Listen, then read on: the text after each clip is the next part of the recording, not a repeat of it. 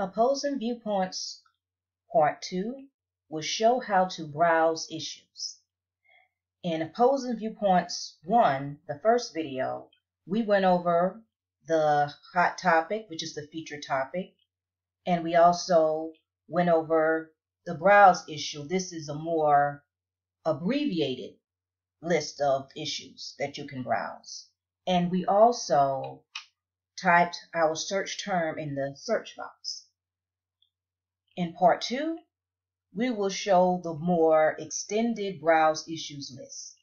So to get to the extended browse issues list, click on this browse issues icon with the light bulb. As you can see, this is a more extended list. So if you are having trouble trying to think of a topic to write about or to give a presentation on, this extended browse issues will be a great help on helping you and assisting you in finding a good topic. It could be a case where your topic is too broad. Browse issues, the extended list, will help you to narrow your topic down. You can also go to View All and click the down arrow, and you can get the new updated news, business, economics, energy, environmentalism, family issues, and so on and so forth.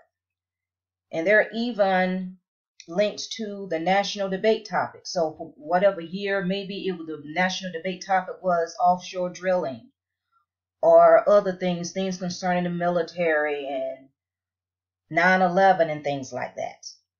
You can select the national debate topic. And as you can see, there are numerous topics within the browse issue. So we're going to select one to do a demonstration. I'm going to select fake news on social media. This is a rather hot topic. So let's select fake news on social media. And this first one, this is just an overview. And if you want to read the overview, click Read More. And this is the article of the overview. And you can download it. You can email it to yourself. You can send it to your Google Drive. You can also cite it. So let's click on the cite to get the citation information. This is the MLA 8th edition citation style, APA 6th edition, Chicago 7th edition. So whatever citation style that you will need, you will use, you just select the style. And it shows you how it's cited. And of course, you can send it to yourself, you can download it, and you can print. So this is the overview article.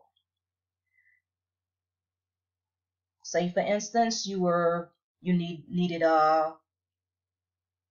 featured viewpoints, other viewpoints. Let's select featured viewpoints.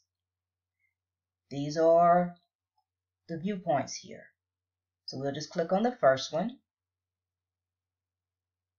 And as you can see, you will see the citation information up top, who wrote it, the date, the source where it came from, even how many words the article is. And of course, the citation information and all of that, send to, download, print are all up top.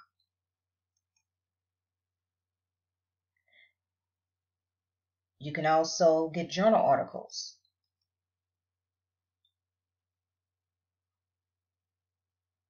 And these are the journal articles. So as it was mentioned in part 1, you can select the peer-reviewed journals.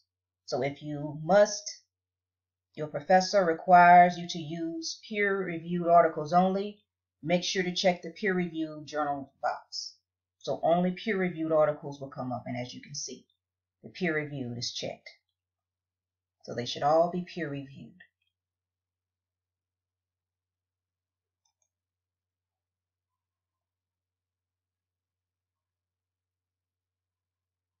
So now let's go back to the Browse Issues main page.